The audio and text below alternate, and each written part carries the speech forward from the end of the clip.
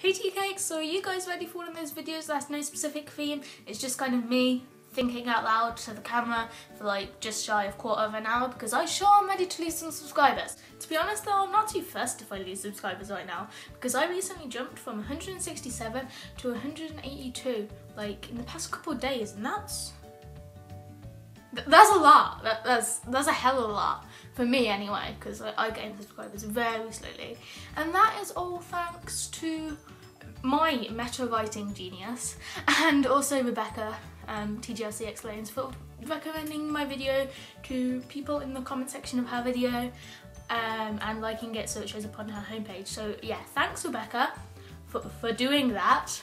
Much appreciate. I am so glad that you liked my video. My last video, and also thank you to everyone who left positive comments on my last video. I don't know why I'm pointing back there. It's not like I keep it back there. I don't have like reels of films like they did in the olden days. It's in the past, so that's why I point, okay? So considering you guys all loved my last video so much, I'm doing more like that in the very near future. Not like just because that video like gained me subscribers. I'm not like a sellout. Like, I was gonna do more meta stuff anyway, but I'm gonna talk to you about that now. Do you guys want to know my plans for videos? Of course you don't. You don't care, but I'm gonna show you anyway. Just need to get my notebook out. Yeah. So my mom's like on holiday this week, so there's nobody here to tell me that I shouldn't wear shorts and a jumper. So I'm wearing shorts and a jumper. Anyway, here is my notebook of everything. Literally, probably the only notebook that I own that I write in. I have thousands of notebooks, I only ever write in this one. Ow. I didn't ow because it hurt me, it hurt the spine of my notebook. And you know, it's pretty damaged. The main thing about writing like videos that are kind of meta-based or theory-based or like reading-based is you have to come up with like the thing that you're going to talk about.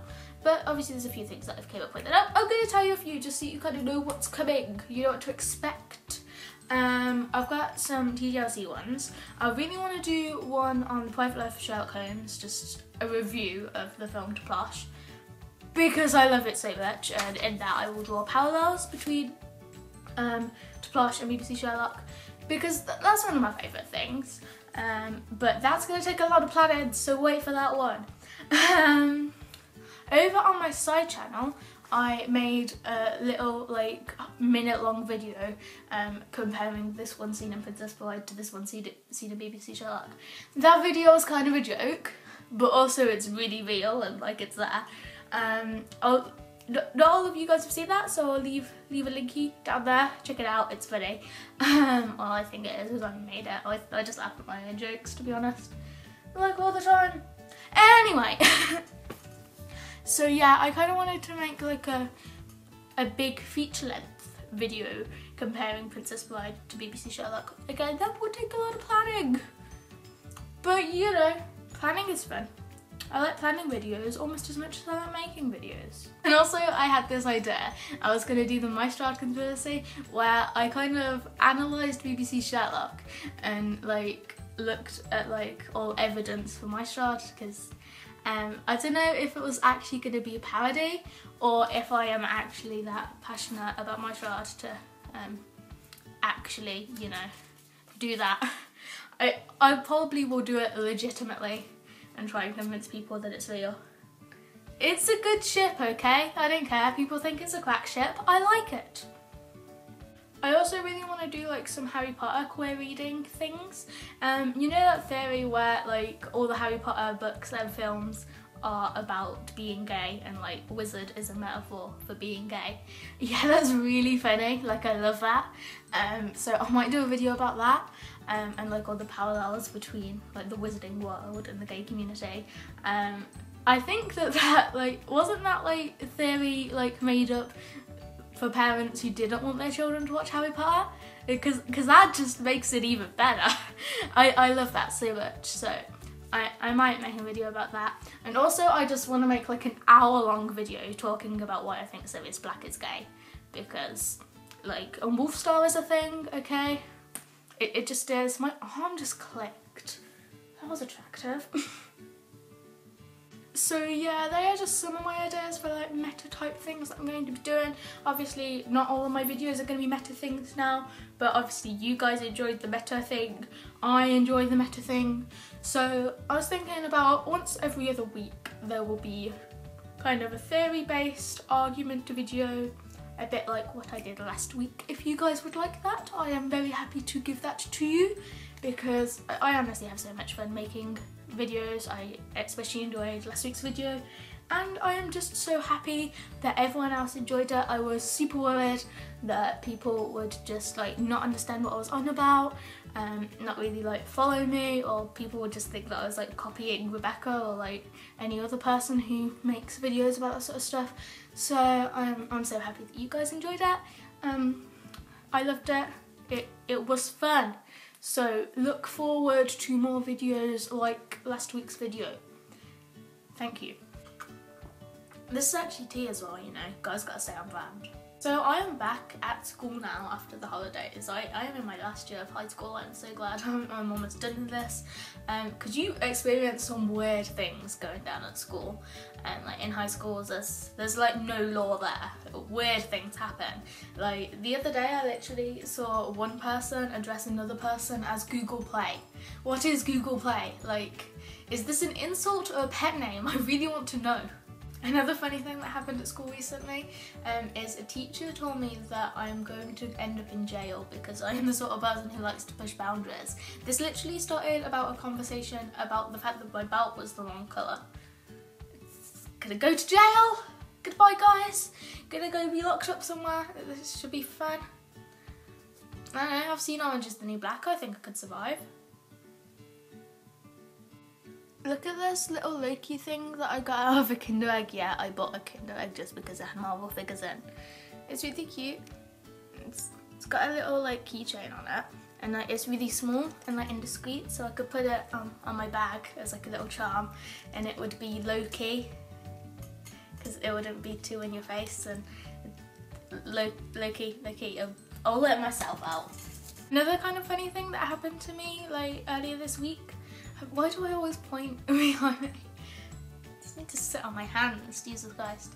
Yeah, another kind of funny thing that happened to me is I was in the supermarket with my mom. You know all the best stories start like this.